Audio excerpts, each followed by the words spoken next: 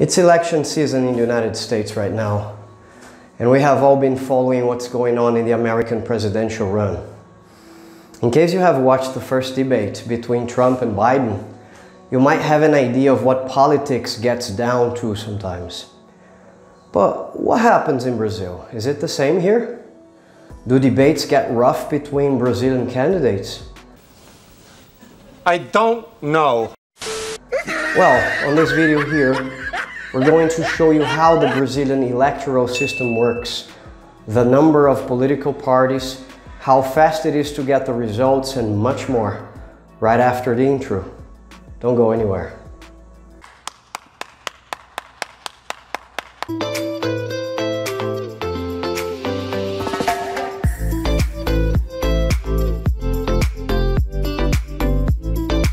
Hello, this is Mark Sant and this is Brazil Unsubtitled, your channel to get to know all you ever wanted to know about Brazil, but in English.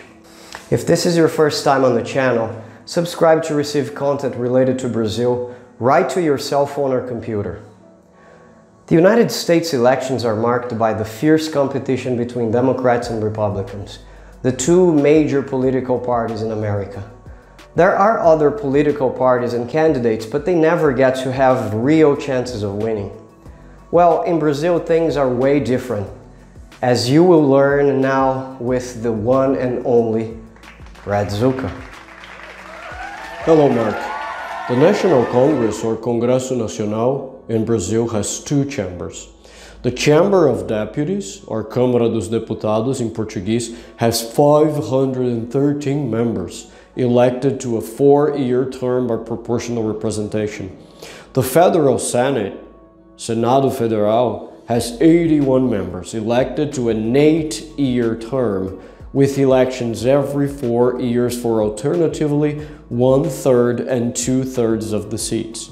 Brazil has a multi-party system with such numerous parties that often no one party has a chance of gaining power alone, and so they must work with each other to form coalition governments. While the United States possesses around 5 political parties, but is ultimately represented by only 2, Brazil has got 33 different parties registered in the TSE, the Brazilian Supreme Electoral Court. Nevertheless, disputes are usually concentrated in the 2 most popular parties, PT of former President Lula and PSDB of former President Fernando Henrique Cardoso, considered one of the founders of our currency, real, which has been in use since 1994. The elections of 2018 brought about some change to the monopoly of the political dispute, for the then candidate and current President Jair Bolsonaro came from a small party called PSL. Even though the president is no longer a member of PSL today, the party had expressive voting in the last election of 2018, having elected more than 50 congressmen and 4 senators. And we all pay the bill. The ballot in Brazil is secretive and direct. Voters choose a specific candidate for each position to be filled, and their choice is kept confidential. Blank and void votes are not considered valid votes by the electoral justice system, and therefore discarded for vote counting purposes.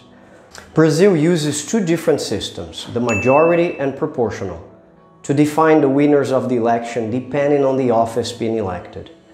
All executive positions, the president, governors and mayors, and senate are decided according to the majority system, in which the candidate with the most votes win. The remaining votes, for example, those for the Chamber of Deputies and municipal and state legislature, are decided according to the proportional system. President and governor races also follow the 2-round system, in which a runoff election occurs when no candidate obtains more than half of valid votes, excluding the blank and the void votes, of course. If that happens, the top 2 contenders compete again in another election round.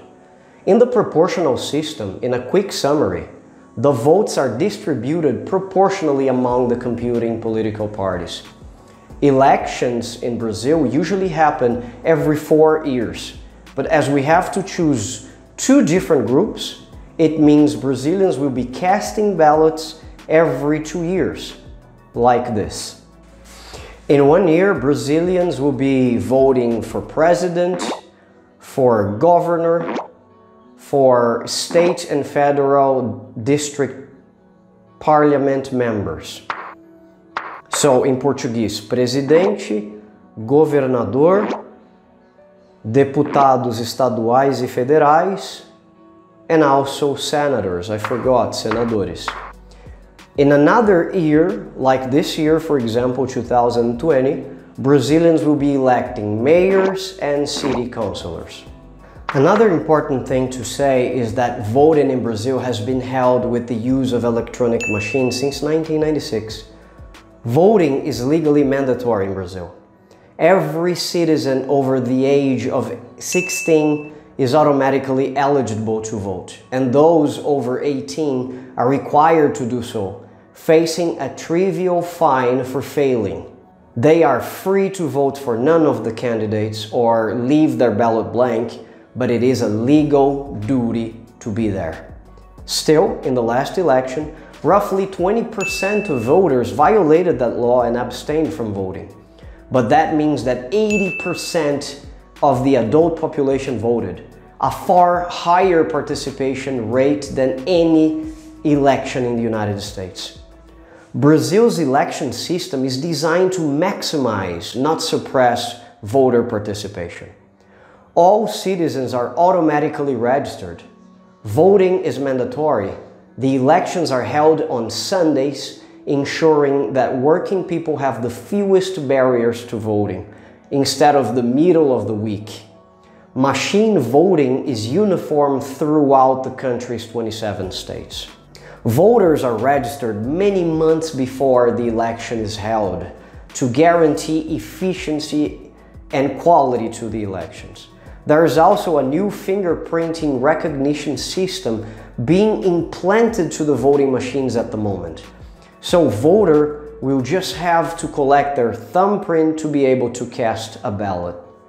Furthermore, efficiency seems to be the word when it comes to elections in Brazil.